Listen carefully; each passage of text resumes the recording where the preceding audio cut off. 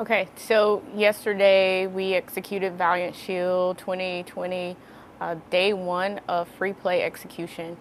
The significance about free play execution is that it brings together all of the elements that we've practiced the week prior in the scripted vignettes.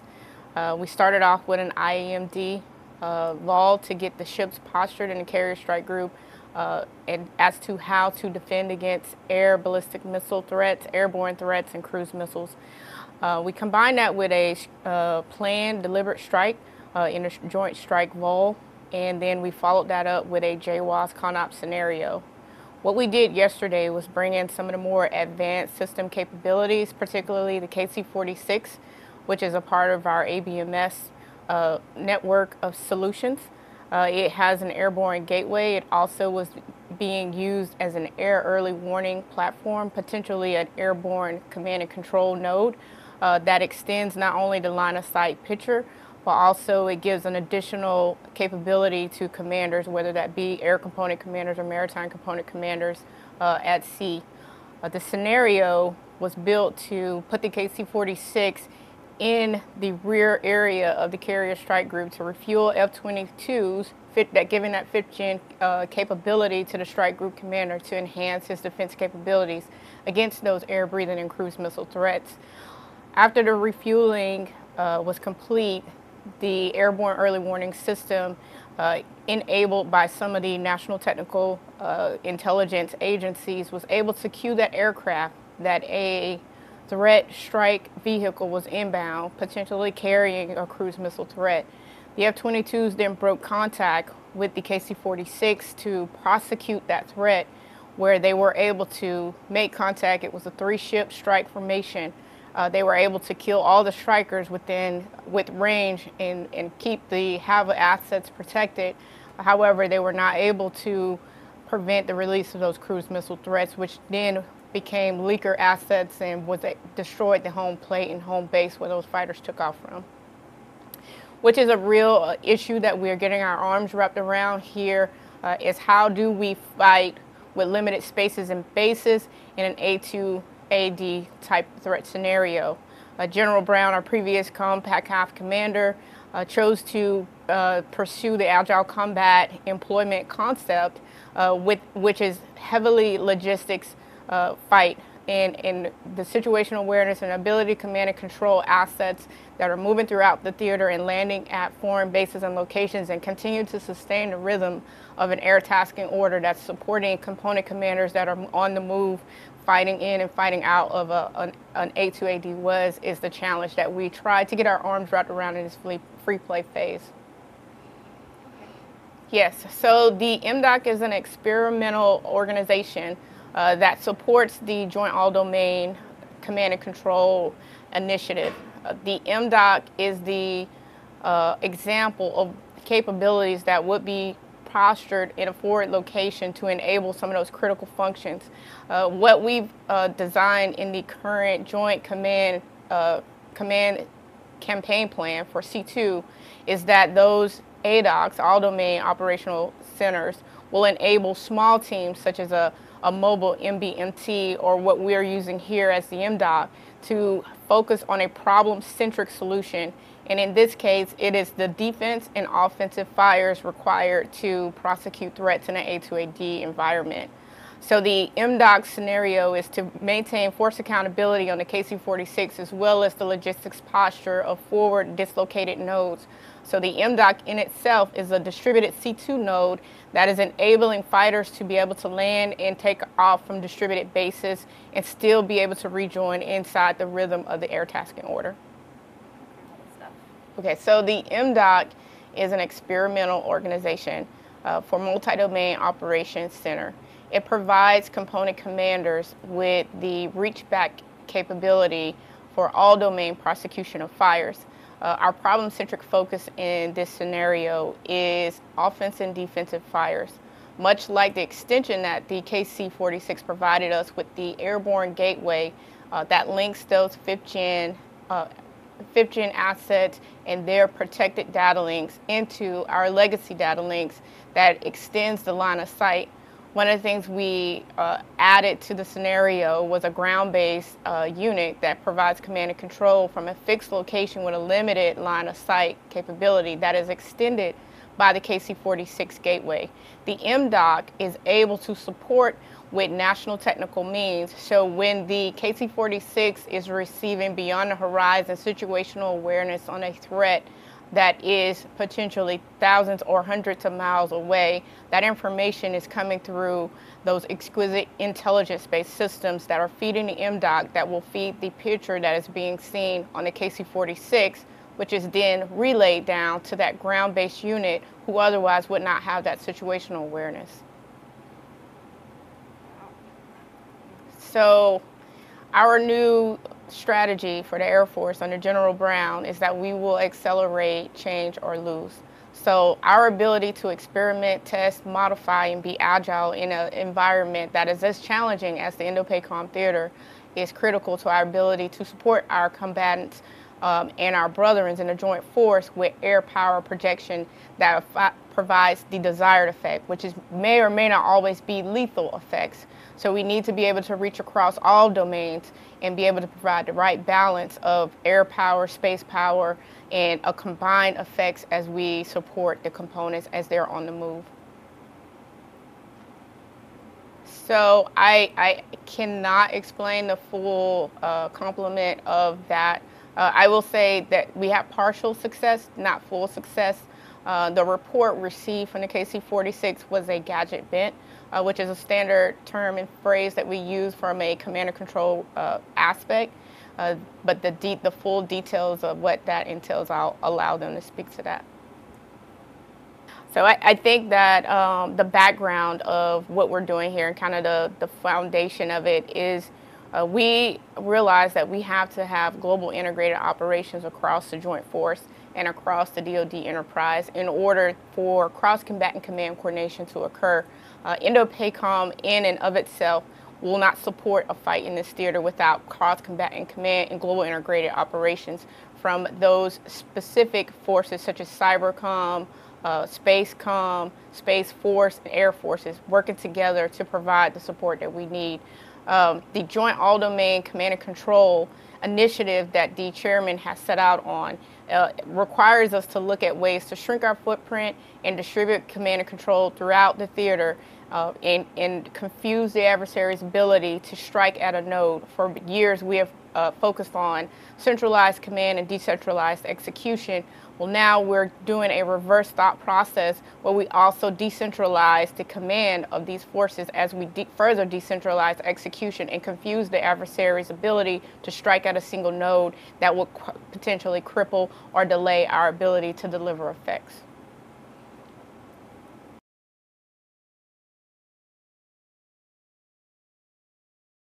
So what I was trying to do yesterday was to control aircraft using a zipper web application called Thresher, which is fairly experimental, but the whole purpose behind it is to provide a proof of concept of the KC-46 as being used as a airborne tactical command and control node in support of ABMS, Advanced Battle Management System. Yep, so the idea behind yesterday and what I was trying to do is to provide a proof of concept for using the KC-46 as a airborne tactical command and control node as part of the ABMS Advanced Battle Management System. How I was planning to do that is to control live aircraft F-22s using a zipper web application called Thresher. So it's not necessarily on a tanker that makes it important. It's more just that ABMS is going to be the future of command and control, and right now they do not have an airborne tactical command and control node. And so the KC-46 is a pretty darn good option for filling that vacancy.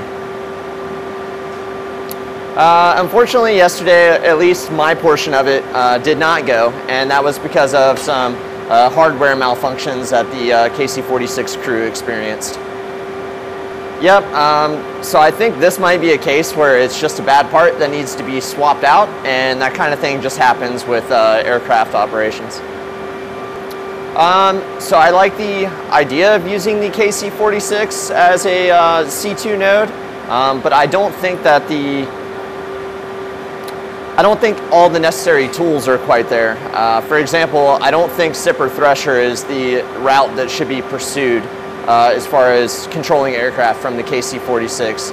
That being said, I don't think that there currently exists software that would be better. It'd be something that would have to be developed.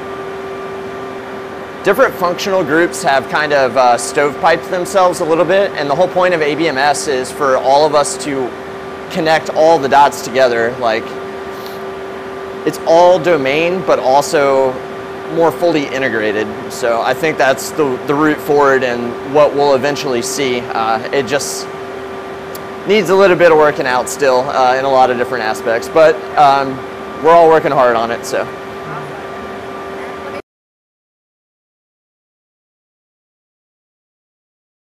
So yeah, this is the ABMS Onramp, so the Advanced Battle Management System. So right now what we're technically doing is getting a couple of radios, trying to figure out how we can create a cloud-based communication network with the ground agencies. What this is going to do is going to forward a picture that we have to, let's say, an AOC or to a commander, and they can actually see where their assets are live. We're going to be doing that via an organic system that we have on the KC46. And then vice versa, we're actually having something called a Voyager E-Kit. It's an executive communication kit that basically allows VoSIP communication on a SIPRnet via a tunnel that goes through Transcom. That Transcom communication from there actually gives them access to other applications, which is similar to a tactical data link where the ABM, the back, can actually access and control a fight.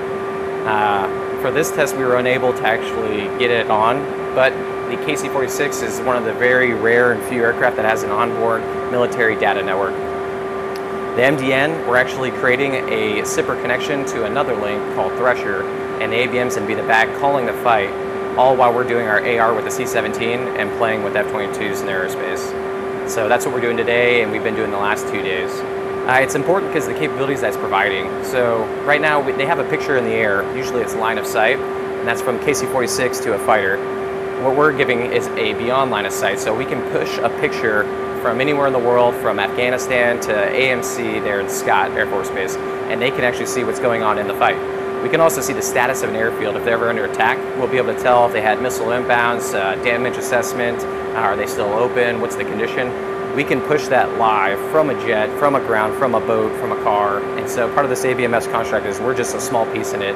On the KC-46, we're going aircraft to aircraft, trying to push that capability out.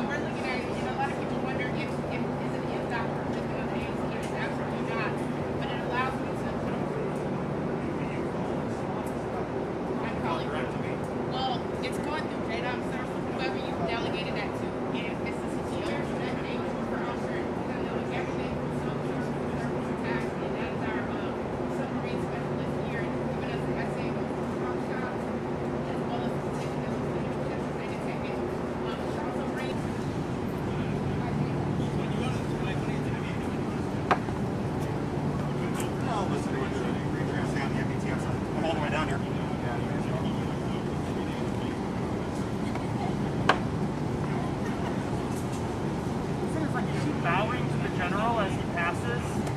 Here it's digital. So Andrew, these are our calls. Email. Hi General. Thank you for coming by. With our virtual Aegis weapons system here, we are supporting the MDOC by unit. I'm very comfortable with it. Both links are up right now. You added some of the displays on.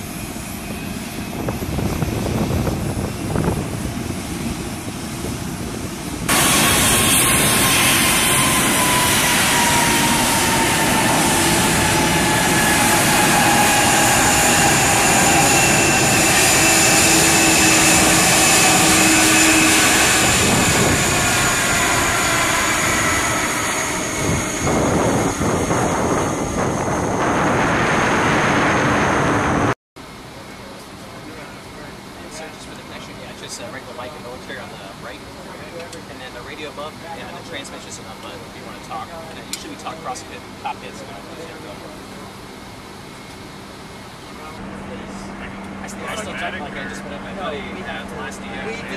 So being up here, young tigers, it's a good network. And it'll be in the cargo compartment. I had to do a 40 by 60. So the Raptors yesterday were asking if we pull it to 10 by 20. And I was like, I can't do it. He's like, why can't you do that? I was like, I physically can't do it. It's very similar to ours. Yeah, so that's like half my flights. I just come back with like one or two just has like a TRs. display that's supposed to give us like a direction.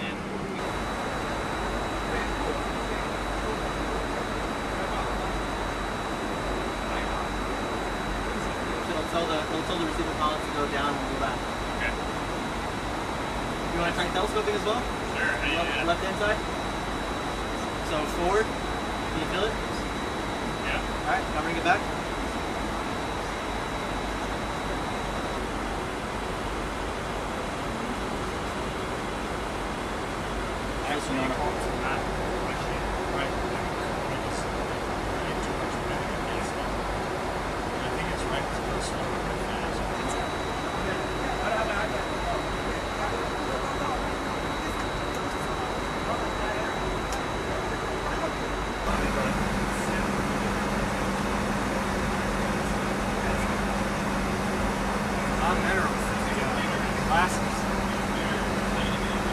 On the far left in the corner there, it tells you what your receiver. And it tells you how much fuel up they're planning on getting, and the actual amount of water they actually receive.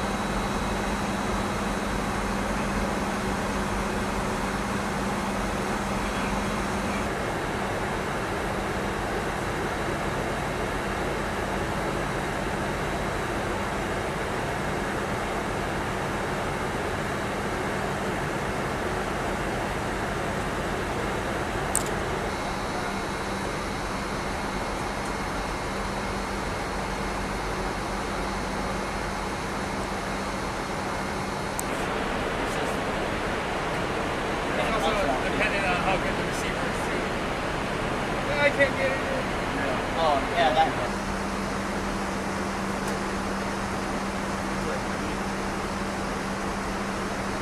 Oh, that's way better.